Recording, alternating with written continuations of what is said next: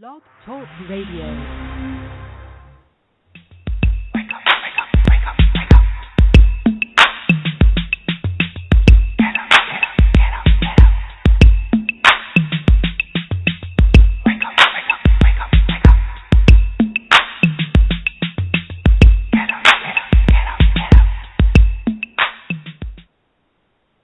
Welcome to Awake to Oneness Radio. I am Caroline Chang, your host. The mission of Awake to Oneness Radio is to inspire the world to awaken to the universal truth of oneness. Science and spirituality are both telling us that we are all connected, that we are all one.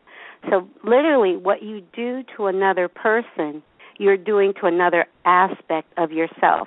And I believe once mankind awakens to the universal truth of oneness, there will be peace on earth. Today's topic is One Mind with Dr. Larry Dossey, MD. I recently discovered Dr. Larry online. Actually, I first heard of Dr. Larry's work mentioned by Steve Farrell, who is Humanities Team. He was a previous guest on the show, but he is the worldwide director of Humanities Team. And he mentioned he was reading the book One Mind by Dr. Larry Dossey.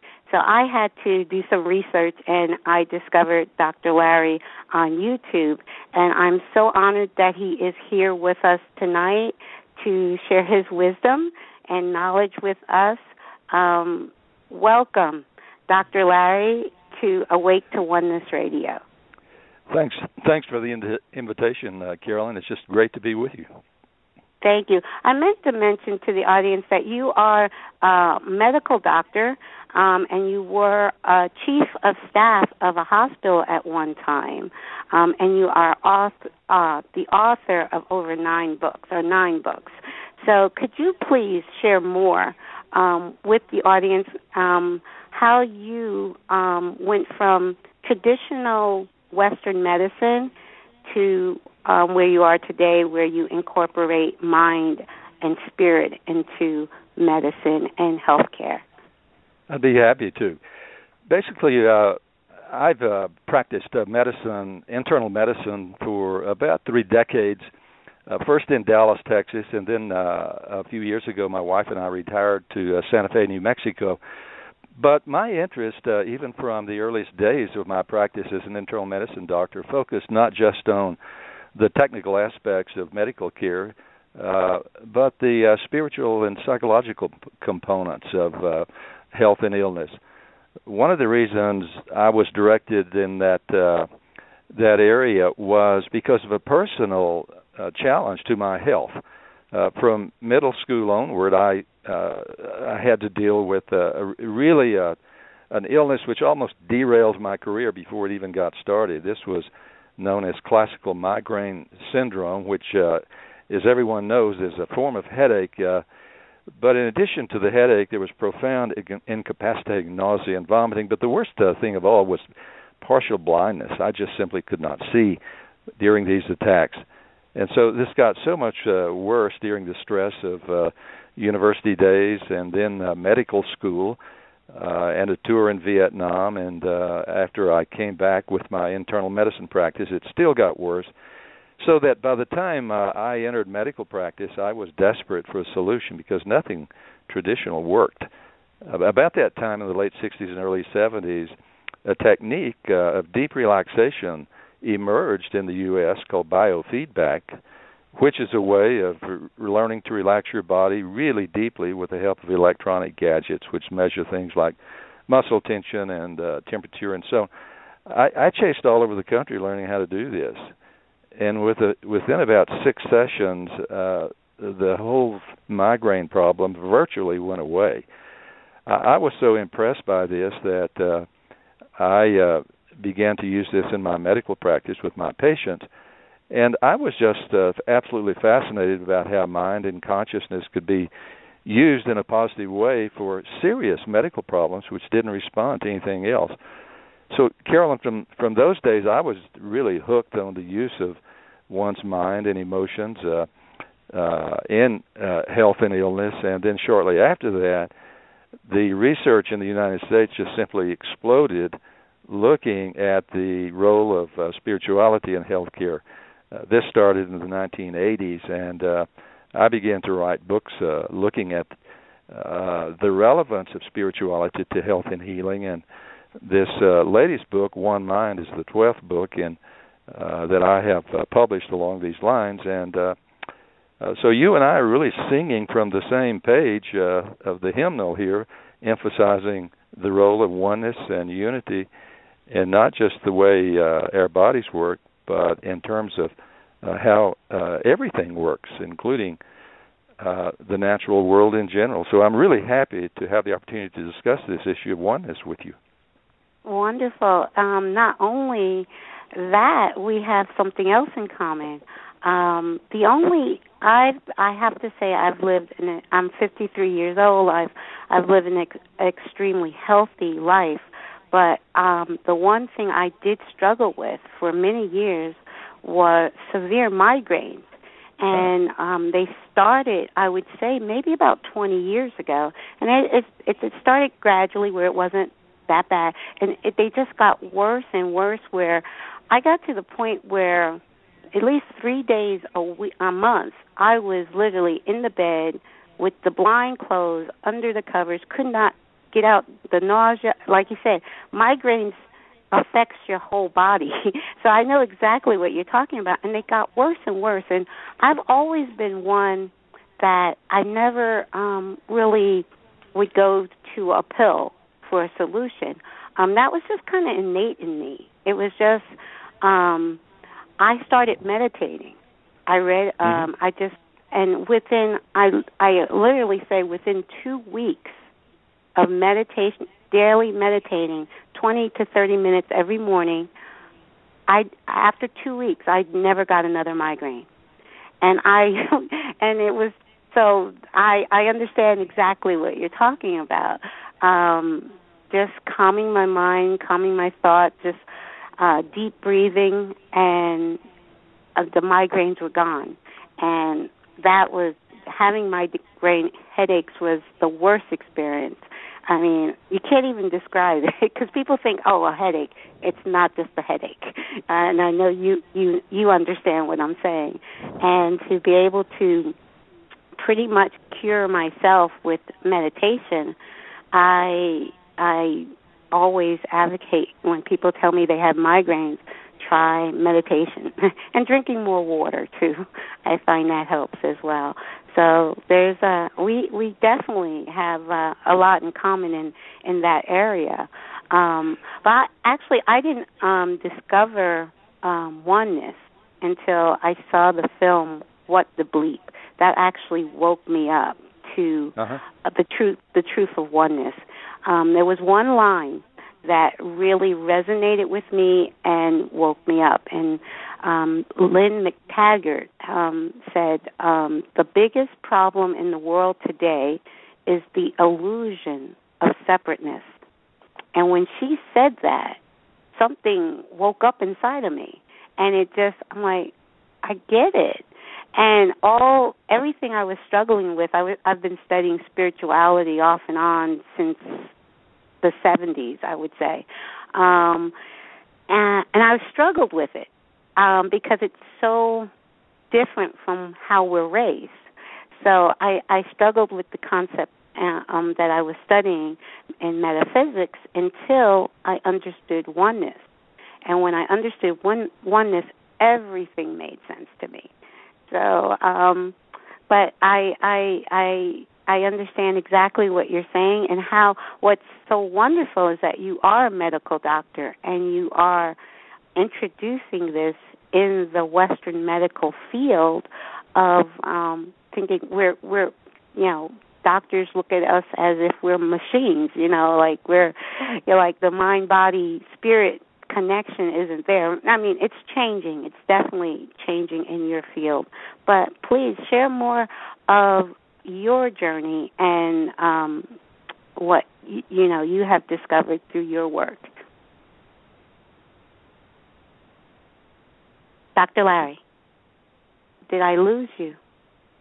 Dr. Larry? Can you hear me? Dr. Larry, are you there? I hope we haven't lost him.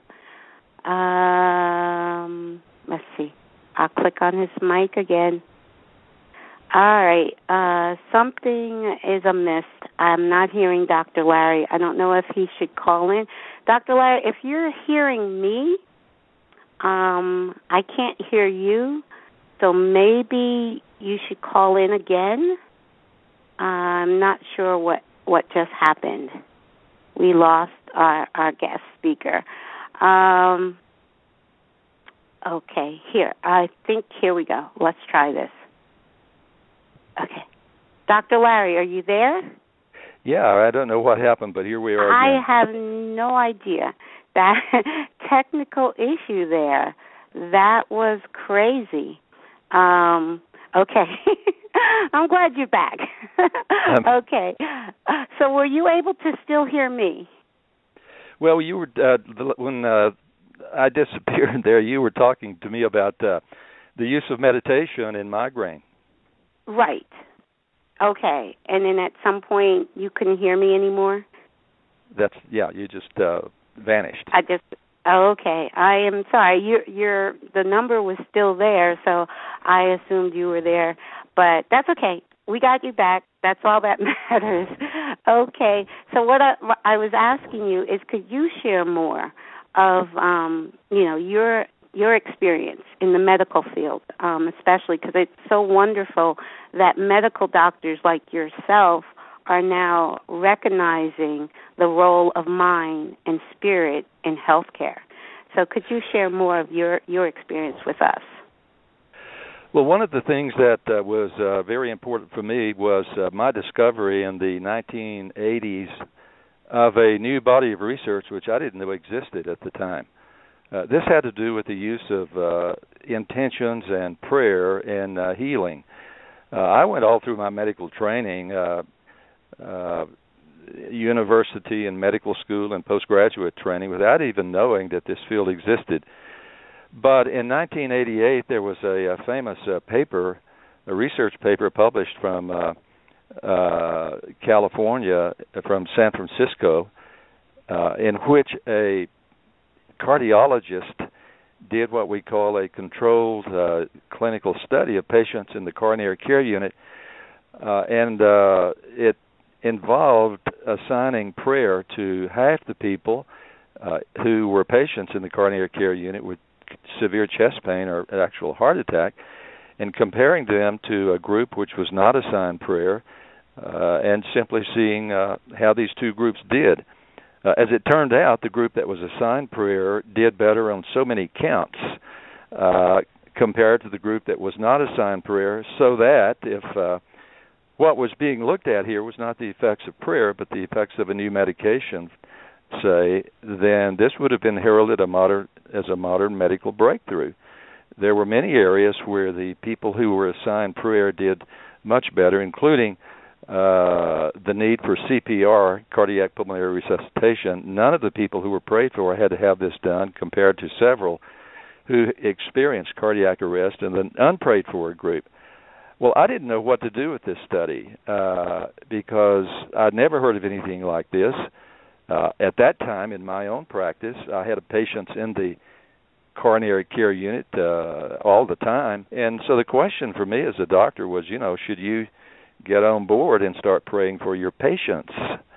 I wasn't really willing to do this on the basis of a single study, so I spent several years looking at all the literature in the world I could get my hands on, exploring this question of whether people's compassionate healing intentions, sometimes called prayer, had any effect on sick people.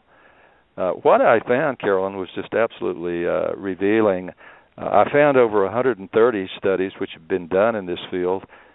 Two-thirds of them showed that the people who were prayed for did better than those not prayed for.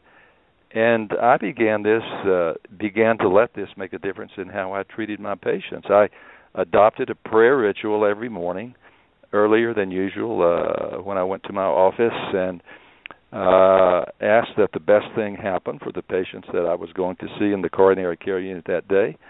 and also for patients who would be coming to my office later that day.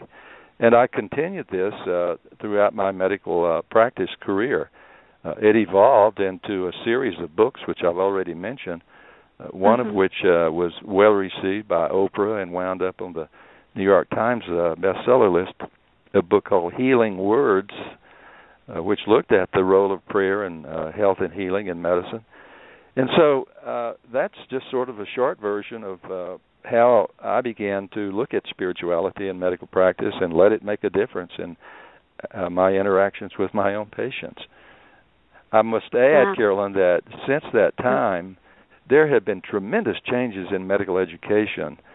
Back when that book came out of the 125 medical schools in the country, only 3 of them had any sort of coursework looking at the role of spirituality in health and healing. And now, as we speak, around 90 of the nation's medical schools have come on board featuring coursework, actual coursework, looking at the importance of spirituality in health and healing. So we've come a long way. These are historic changes in the way medical schools are now educating young doctors about the importance of spirituality and health.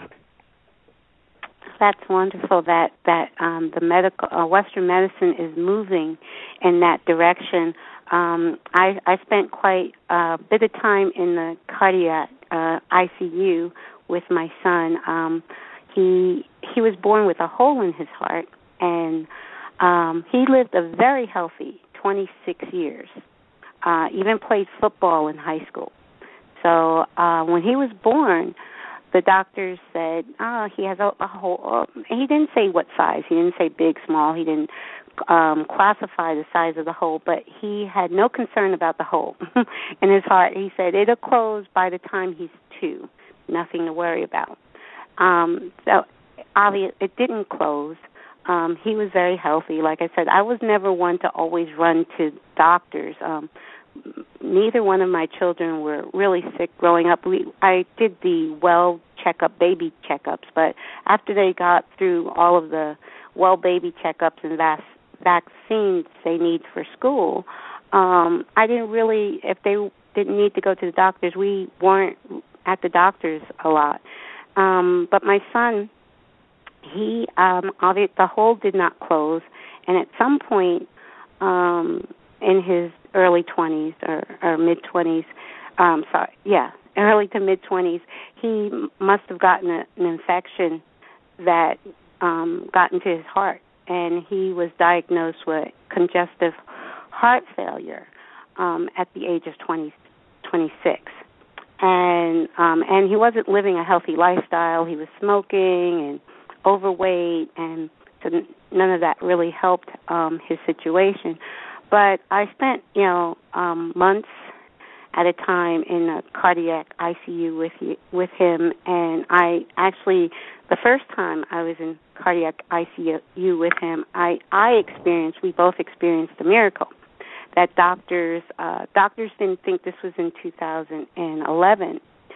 The doctors did not think he was going to make it. He had pneumonia, and because his heart was so weak, they had him on life support, and they didn't think he was going to survive. He was going to recover from pneumonia because his heart was so weak. And I could tell. I just knew. I have no medical training, but I knew that his body, he did not want to be on life support. He did not want to have the vent. He was fighting the vent. Even though he was semi-sedated, he kept trying to pull out the vent.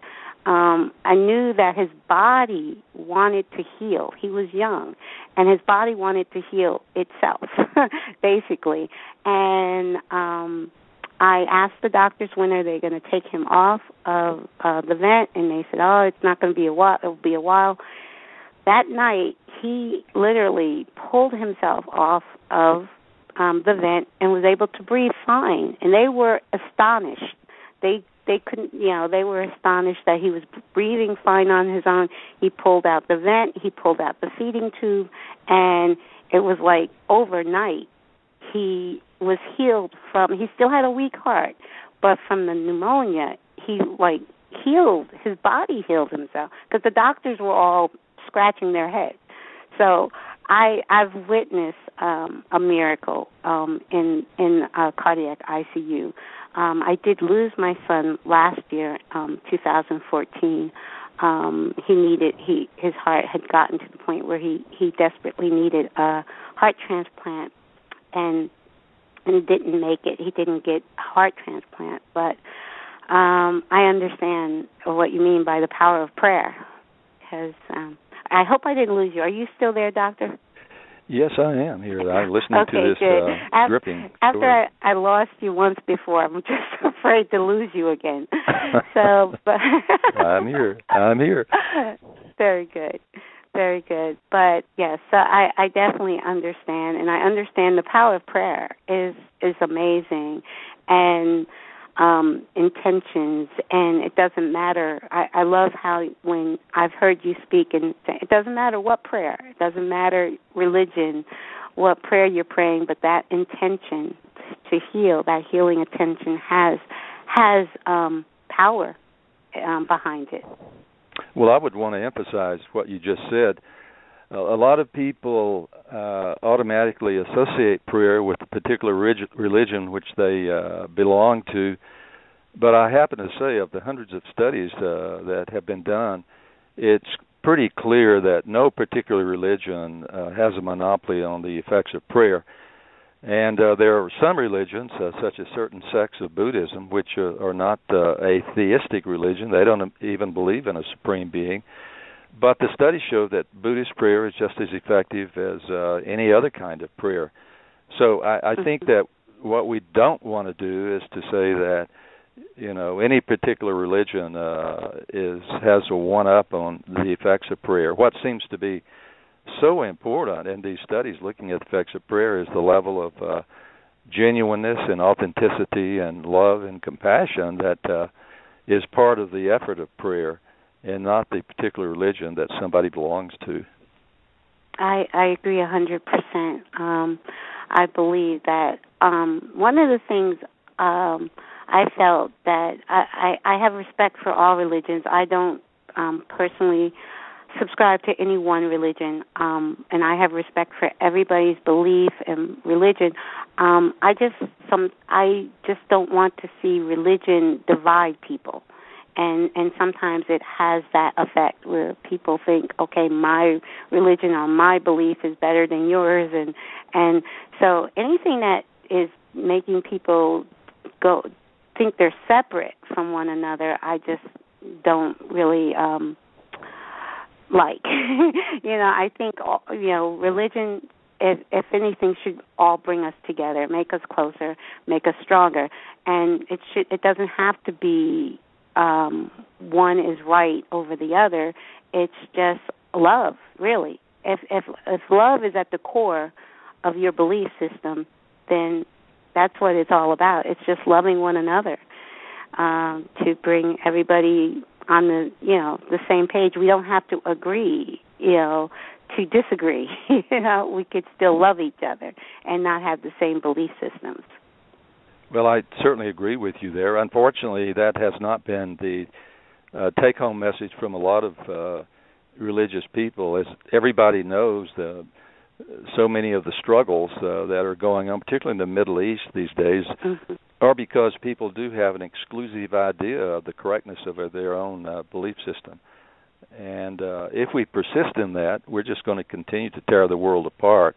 And there's every reason under the world for us to really take this philosophy of oneness and unity and connectedness very seriously, because if we don't, I don't think we're going to be able to meet the challenges that confront us as human beings with all the problems that we're looking at, including global warming, the collapse of species, and the problems with fisheries and the acidification of the oceans, and so on. So many of these problems come from people who have fallen into a system of greed and selfishness, who want nothing more than a profit from manipulating the natural environment. And we're going to continue to wreck the planet unless we can find a way to come together and respect not just one another, but all of sentient life on the planet as well. Very true. Very true. And it's so true what you said, because oneness isn't a religion. I keep having to say that to people. It's not about a religion. Oneness is about unity and us working together as a species, but not, like you say, we're all connected to all of the life on the planet, and we're connected to the planet as a whole, because the earth is also a living organism, and everything is interconnected. And once we understand that, really at our core, as a society, then it's going to solve. It'll solve just that unity concept, that oneness concept will solve all of the problems that we are facing, as I believe. This is my belief. And I always have to say that when I'm sharing my belief, that I'm just sharing my belief. I'm not trying to make anyone believe as I believe, but I believe that it seems so obvious to me. And it doesn't have to be complicated. So that's the message. That's why I started the radio show, and just to help spread the message of oneness, and hopefully have it touch someone where they can share that love. Living in oneness is now the next step, because I believe, just from being online, there are a lot of people, I can't put a number on it, but hundreds of thousands of people who believe in oneness. Now it is time for those people that believe in that just to live in that truth of oneness and share it with others, I believe. So we I would, go right ahead. No, go ahead. I would even up the figure that you just mentioned. I've looked at, for example, the number of people who have had near-death experiences, and currently the surveys show that upwards of 15 million Americans say they have had a near-death experience. And I bring this up because it has a lot to do with oneness.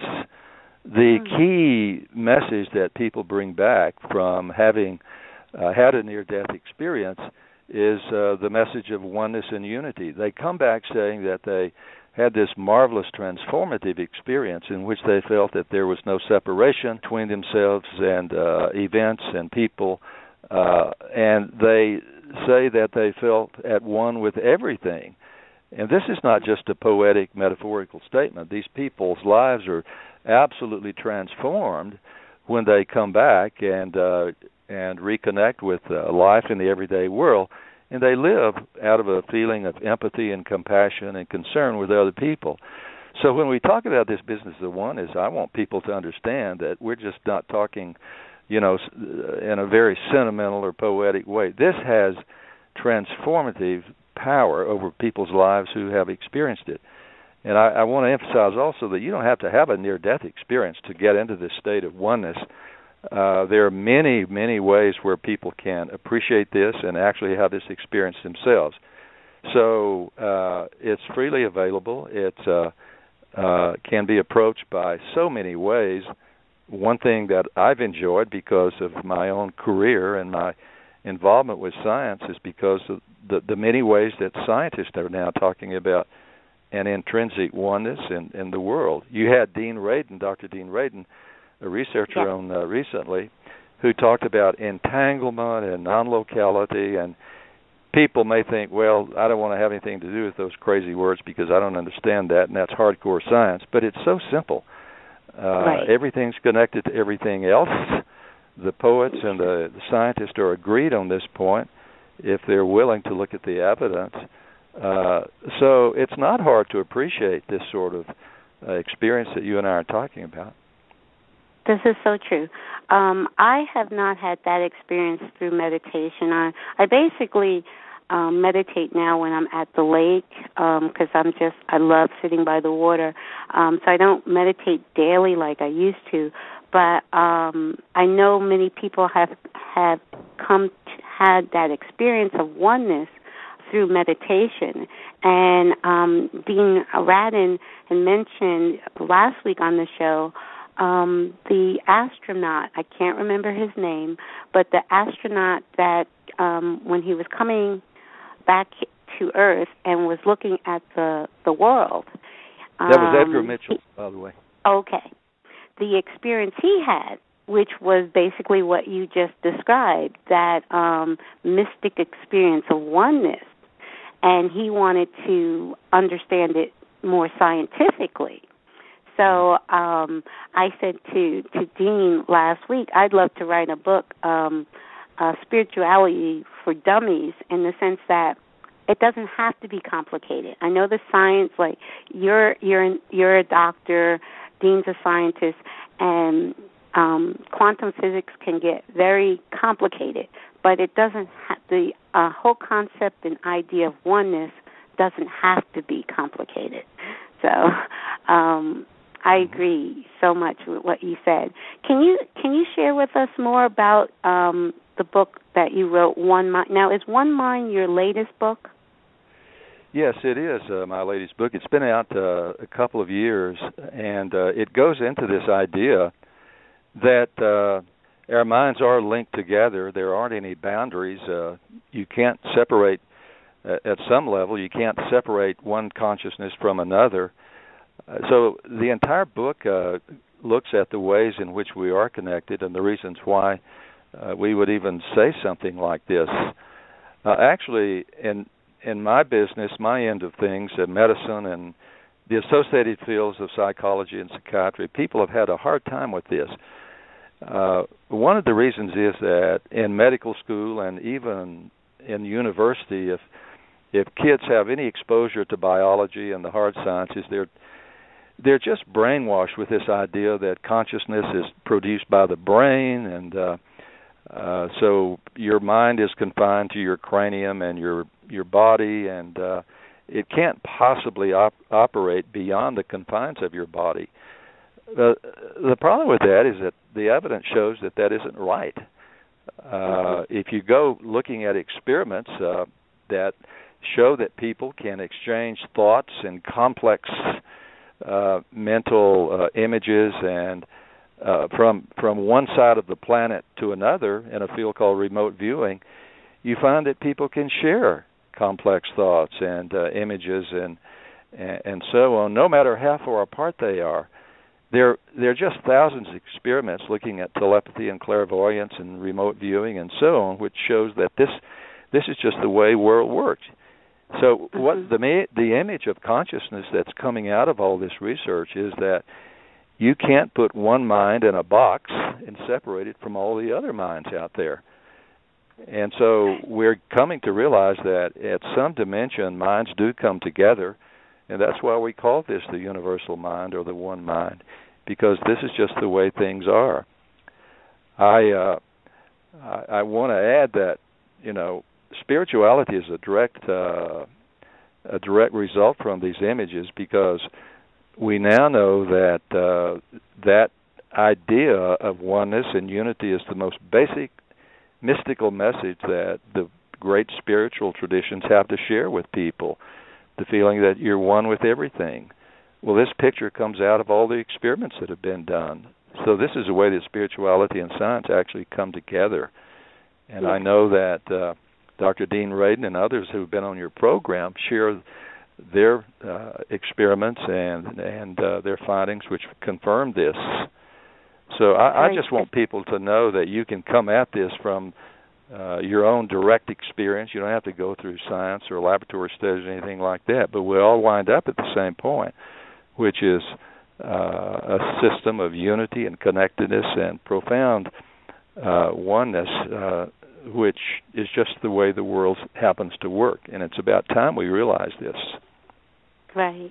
Very true. And not only one mind, but also I'm thinking of heart math, and Howard Martin was also one of our guests, and how he talks about how the electromagnetic field of the heart, how it radiates out from your heart. So it's, when I think of one mind, I also think of one heart. It's sure. It's like truly we are truly connected. And I don't know, for me, after I saw the film What the Bleep in 2007, and my eyes were truly open to oneness, and how I saw spirituality and science are both telling us that we're literally all one, we're all connected.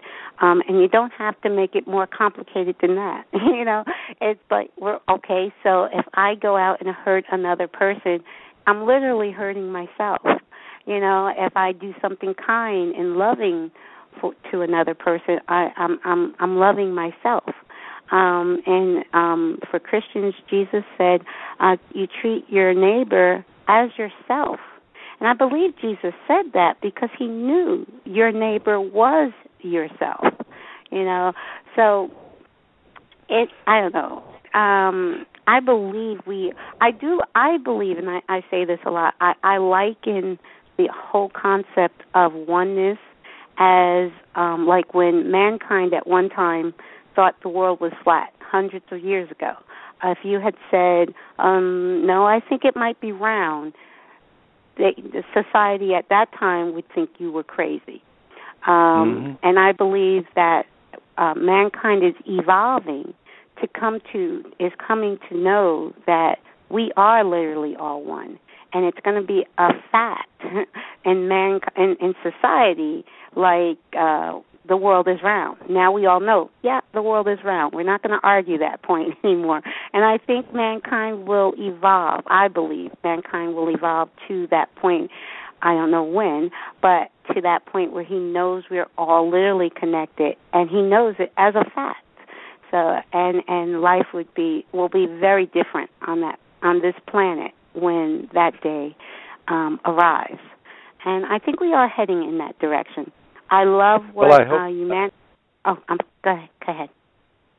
Well, I couldn't agree with you more. I think we better get with it, because I don't think that time is on our side. I think that there is a huge urgency to our realization that we are connected, and there's going to be increasing tragedy unless we can come into that realization. And so for me, the question is, how do people get there? I don't think we have another 1,000 years to, fool around and just sort of keep our fingers crossed and hope that everybody eventually comes around to this way of thinking. You mentioned one way that people have had this realization. Edgar Mitchell, the astronaut, had a life-changing experience, as you mentioned earlier. I mentioned this in my book, The One Mind, and looking at ways that people can come into the awareness. He just stumbled on this coming back from the moon to the Earth, looking at the distant Earth, this big, blue, beautiful marble in outer space, and saw that he could not see any boundaries at all. You don't see territorial lines or lines separating countries from outer space. You just see one entity. And I've often wished that we could send every human being out into space and let them come back and have this experience. But unfortunately, that's not possible. So another question is, what do we do here on Earth? I'll mention. Okay, go ahead. I'm sorry. I was just going to say that one thing that has been really important in my wife's and my life for the past 30, 35 years, and helping this realization of oneness become real to us, is exposure to nature. You mentioned meditating by the lake. This is part of what I have in mind. My wife and I, at great effort, have managed to take August off every year. We've arranged our affairs and so on to make this possible. And so every August we go up into wilderness somewhere in the Rocky Mountains and just camp out alone in isolation at 12,000 feet among majestic mountain alpine lakes and mountains and so on, just for the purpose of rebalancing and coming into contact with this mystical state of oneness with nature. And I just can't imagine anything more helpful that can put you in that place than periodic exposure to nature.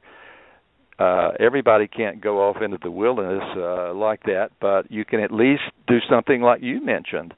Arrange your affairs so that you can spend time at a resort or at camp if you're a kid, or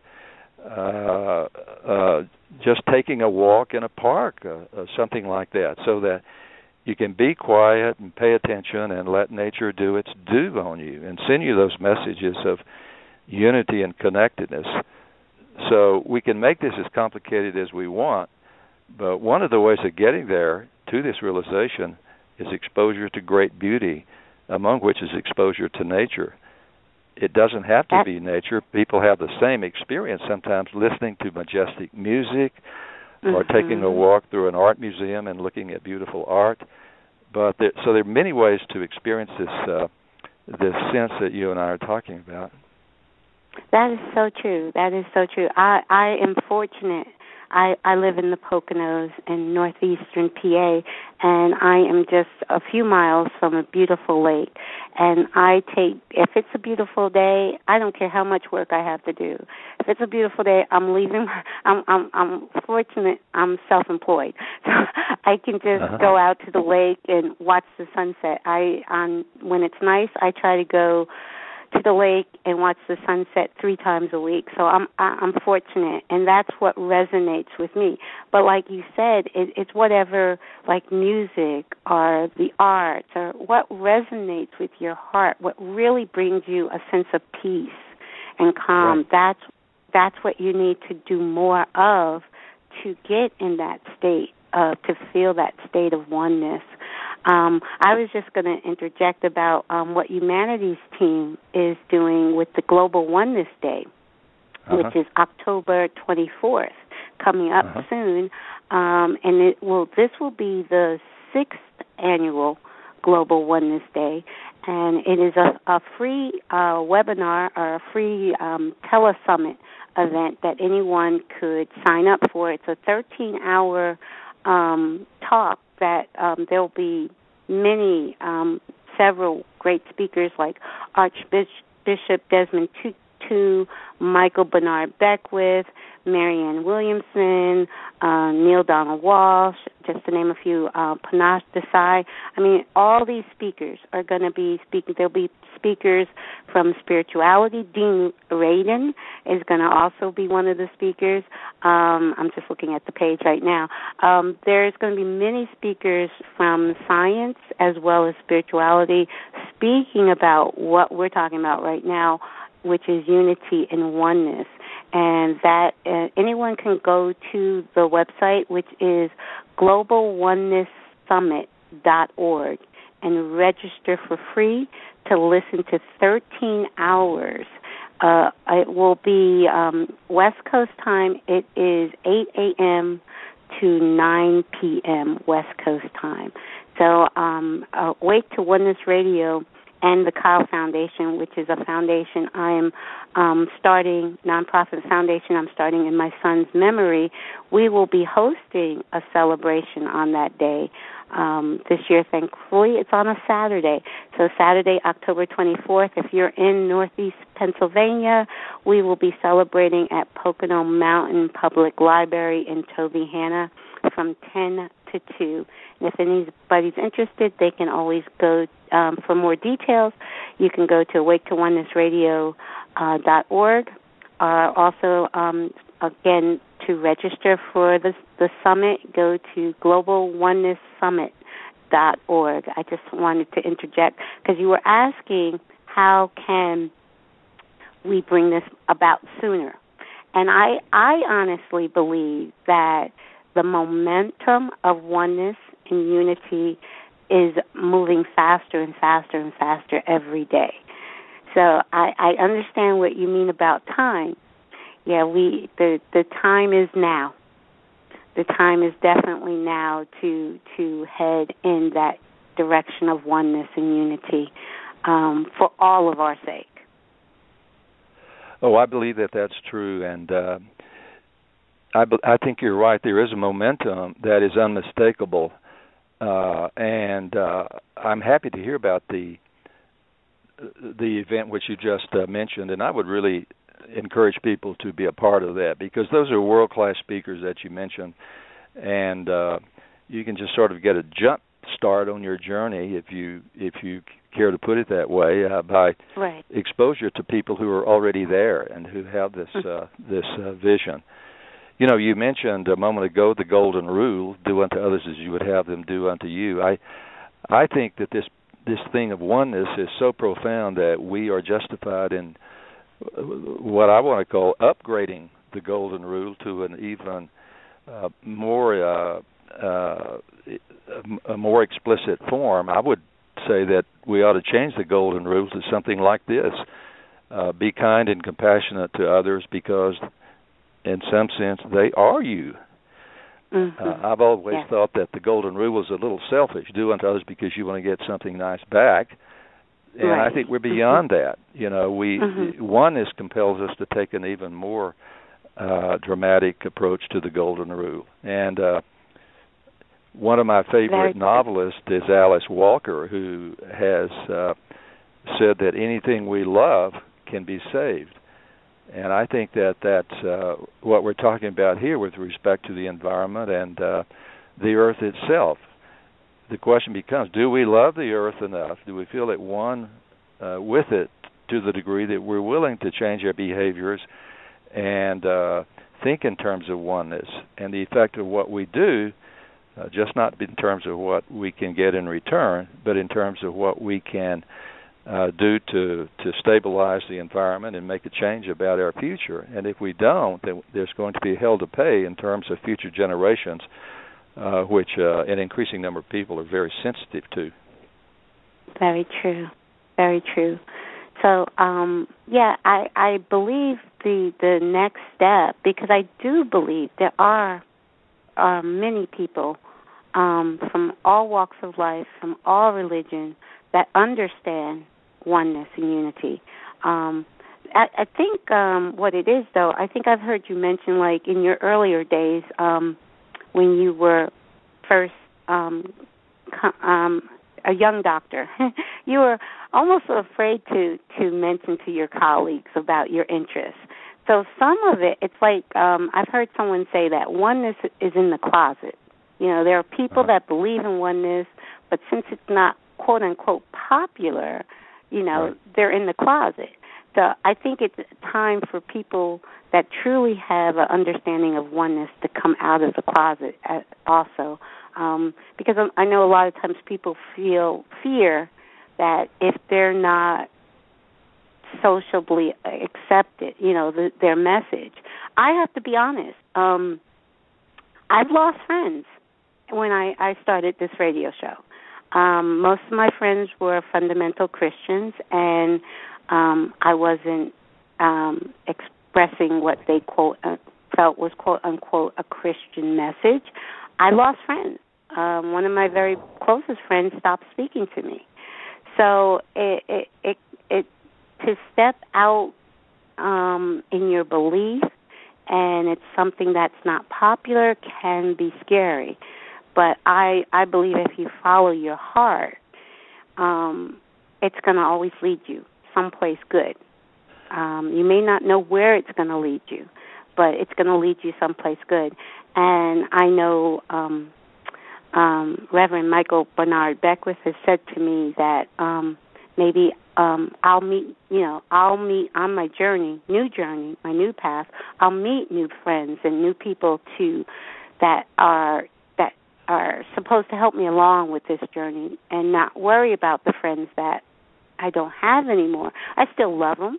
I mean, there's nobody. I love everybody. I truly do. When I say that, I have no animosity towards anyone, but I kind of do understand what people mean when they say oneness is in the closet.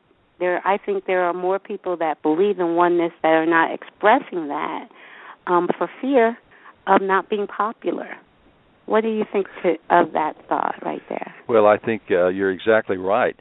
When I was in my early days in practice of internal medicine, it's exactly right. There was a real price to pay for going public about these ideas of oneness and unity, and the idea that your consciousness could act outside of your brain and body and even outside the present moment. people looked at you like you'd lost your mind back in the 1960s and 70s if you talk like that. I'm happy to be able to say that is really changing fast in my profession. Just as an example, about 3 or 4 years ago, I gave a lecture to a group of internal medicine doctors who were gathered together for a continuing medical education update conference sponsored by Harvard Medical School. And so they wanted me to talk about these ideas, which you and I are discussing, and so I did.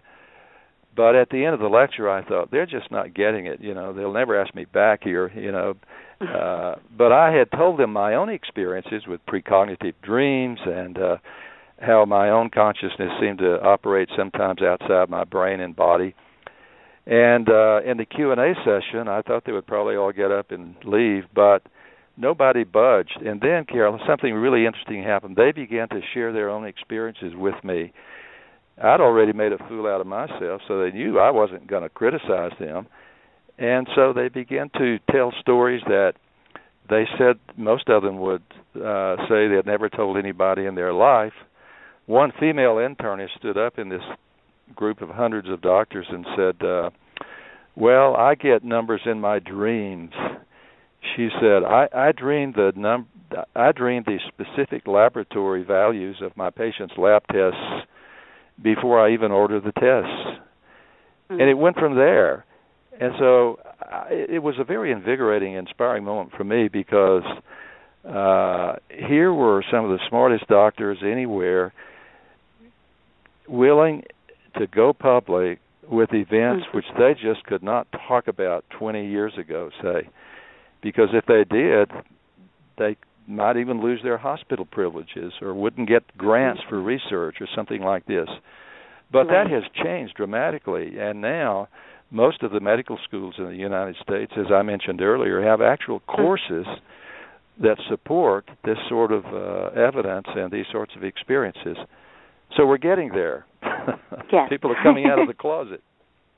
Yes, and I think that's kind of one of the things that I think will help, like what you said about maybe if nature is your thing or music or the arts, whatever is your thing that if you already have, because what I'm trying to do is preach to the choir, people that mm-hmm. already understand oneness.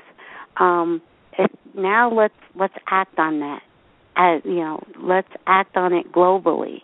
So I think the more people that already understand the truth of oneness actually start living in oneness and coming out and speaking to others about oneness, just, however they feel comfortable doing it, I think we'll get there even faster. Like you said, the time is now. We don't have another 1,000 years to wait for oneness to become a reality. And I believe that we are heading in that direction. I truly do. And it's amazing when I meet people like you. Even though we haven't met face to face, but I love knowing that doctors in the medical field are awakening to this truth of oneness, because in the medical profession, I think it's truly needed. I'm myself completely holistic, and it's like I said, I am a natural holistic where I became holistic before I knew to be holistic. It just was something innate in me. So if anything ails me, I'm taking something natural. That's sure. Just me. But Western medicine has its good points. I mean, emergency medicine, if you have a broken arm, if you're in an accident, you need Western medicine. So it definitely is needed. It's just now looking at the body not just as a robot, as a machine, and the Newtonian classical physical model. Well, the secret and the challenge is not to do away with high-tech modern medicine, but to learn how to use medications and surgical procedures and so on in a very wise, constructive mm-hmm. way, and to supplement it with additional factors which also have a huge importance, such as the role of spirituality and consciousness that you and I have been talking about. So we don't want to paint ourselves into a corner and say, I'm just going to use drugs, surgical procedure, and high-tech medicine alone. The complementarity, the integration of all of these things is where we're, I think, headed, and that's going to be the medicine of the future. Yes, I agree. It's the two can merge, I believe. More holistic and modern day medicine can come to a meeting of the minds of that one mind. Yes. So this has been so wonderful. I can't believe every time I have a wonderful guest on like yourself, the time just flies. But can you share, would you like to share any upcoming events or talks that you might be having with the audience? Well, I have a website which has my schedule and itinerary on it, and my website is LarryDosseyMD.com, and the spelling on Dossey is Dossey, LarryDosseyMD.com. So people can catch up and keep up with my comings and goings via the website, and also the order information for the book, One Mind, is available on the website as well. It's really been great talking with you.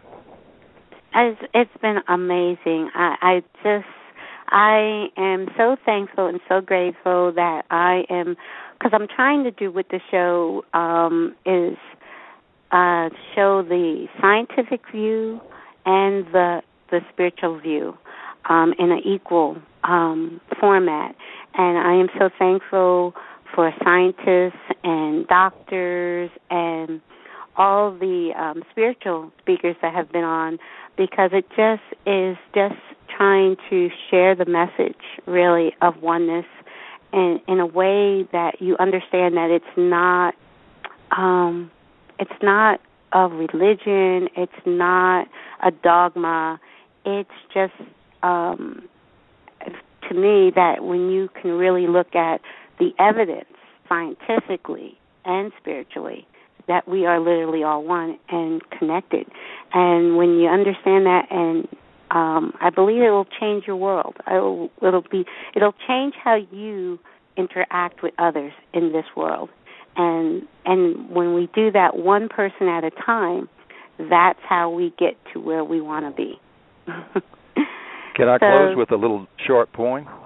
Of course, please. Well, this is from Hafiz, a Persian poet from way back in the 14th century, who even then was talking about oneness. And here's what he wrote: "Let's go deeper, for if we do, our spirits will embrace and interweave. Our union will be so glorious that even God will not be able to tell us apart." That is beautiful. That is so beautiful. Well, thank you. Thank you so much, Dr. Larry. And I am hoping one day I do actually get to meet all my guests in person. I'm hoping to be able to travel the country and just meet all these wonderful speakers that are sharing the same message in their own way. And thank you so much for taking your time out, your busy schedule, to be with us this evening. And I will say good night, and you have a wonderful weekend. Thank you, Carolyn. Many blessings to you. Many blessings to you. Thank you so much.